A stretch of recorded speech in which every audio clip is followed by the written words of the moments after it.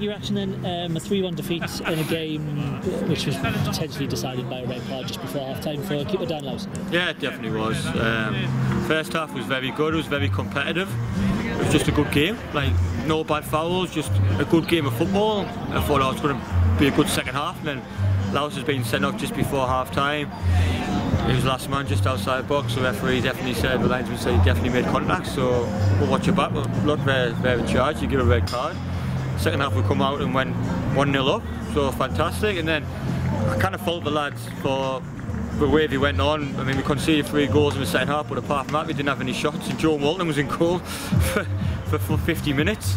It was just, I was still a little bit disappointed with the 3 goals we conceded. I know that might seem a little bit harsh, but I want to do well, and I think the lads have done well. We stopped them from having any other shots, but it was 3 easy goals for them. But in the main, we still competed as if we had 11 players, so can't really fault them in that aspect. Yeah, we certainly gave a good account of ourselves considering the circumstances, and we didn't look like a side that was being overrun 10v11. Did you feel that that's how the second half panned out, and after the red card? Because I thought we played rather quite well considering. Yeah, we did. We got into still some good goal scoring opportunities. We've got to take them. Got to be a bit more. Got to anticipate them a little bit better.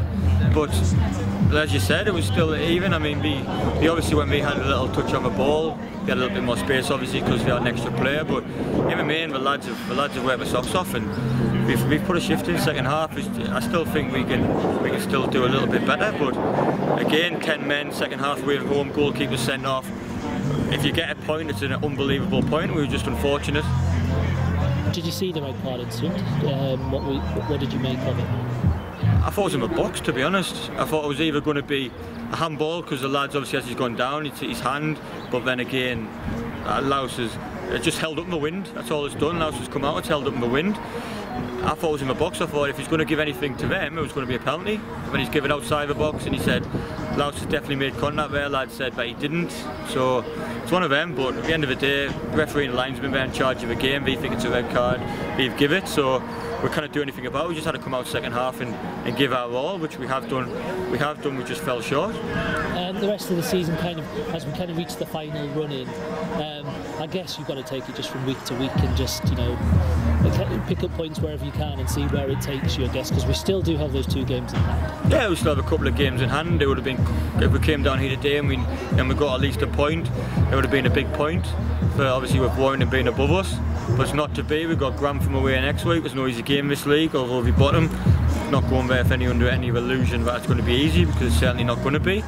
And we've got to go with the same attitude which we did today. As I said, I think Warrington's a very good team. I enjoy playing Warrington because they remind us a bit like ourselves, the way we play, and we got some good quality. And I thought, as I said, 40 minutes gone on the clock, I thought 0-0. I thought it's going to be a good second half. Louse has been sent off, and it's spoiled the game for us, obviously, but there's nothing you can do. We just got to go back and try again Saturday.